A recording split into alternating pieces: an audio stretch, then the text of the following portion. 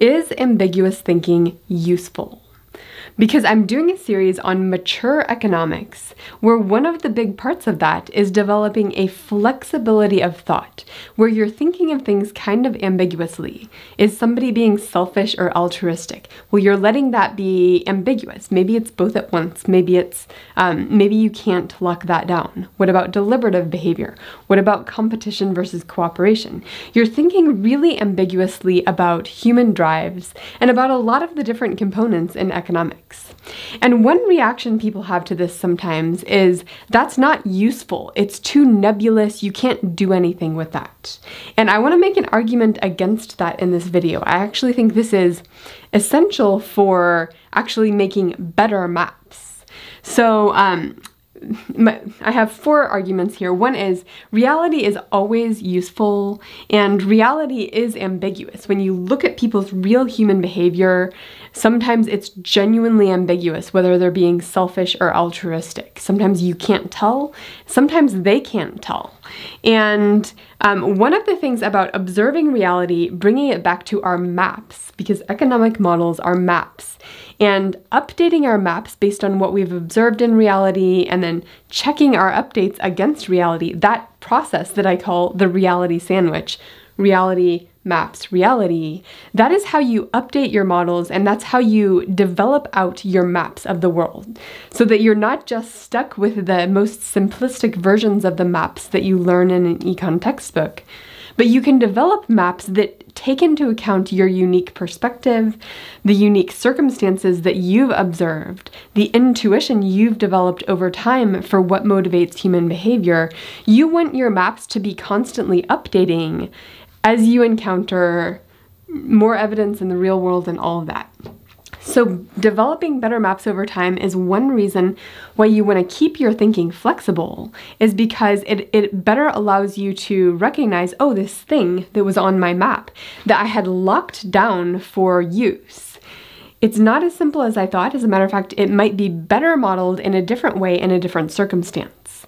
And allowing that flexible thinking will allow you to notice when do you need to update your map or use a different map for this particular situation. A second and kind of related reason for flexible thinking is you want to ask, when you're using the maps, the models you build of economics, when does this theory apply?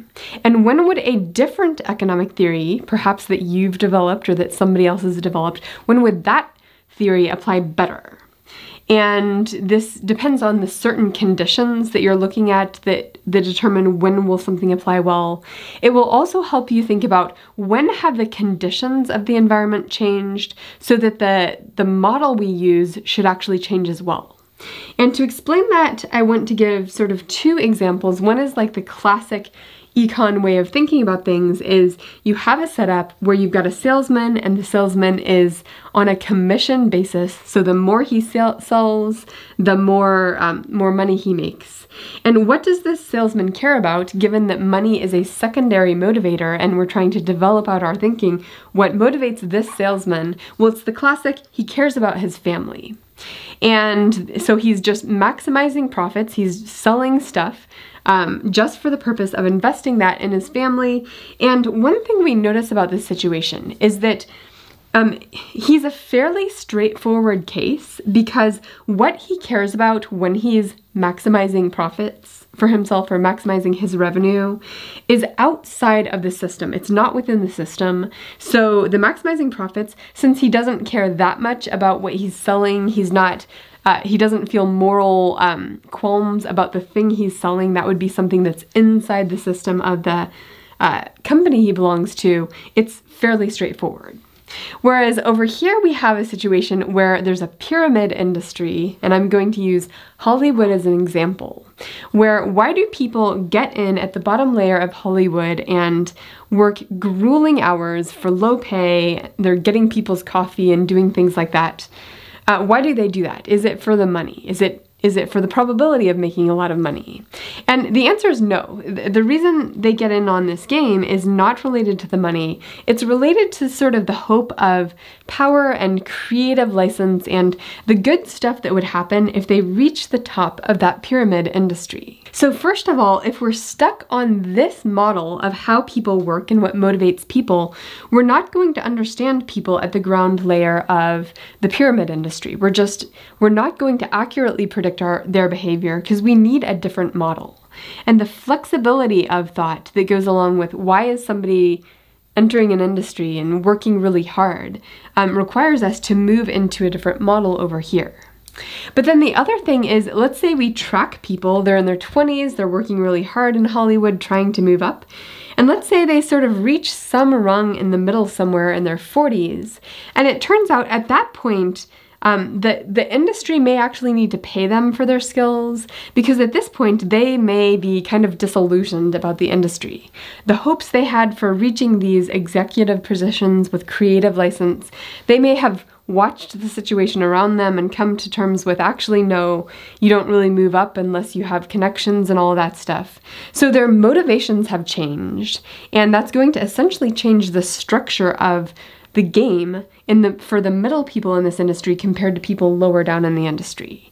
And when you're trying to figure out which model applies to figuring out how does this game work, what's motivating people, how will they respond to money, what do they need in terms of compensation or in terms of hopes for moving up to actually do the work in that spot in the industry, you have to watch and change your map as the positions change or as time goes on.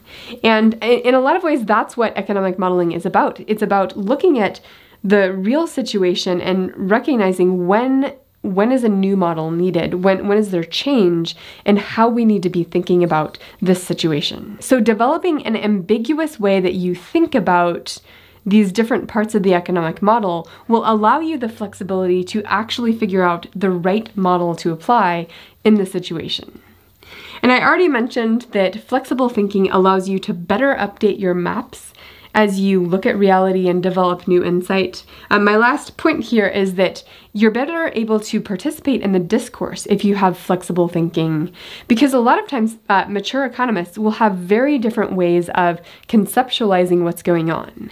And if you bring like an Econ 101, this sort of situation understanding into hearing what an advanced economist is saying, you may actually miss what they're really saying. So to participate in the conversation, you need to come in with a flexible mind, being like, okay, I kind of have a ballpark for what they're talking about. They are talking about human motivation, but they will have their own take on that. And my flexible listening to this person will better allow me to converse with them and to be part of the discourse.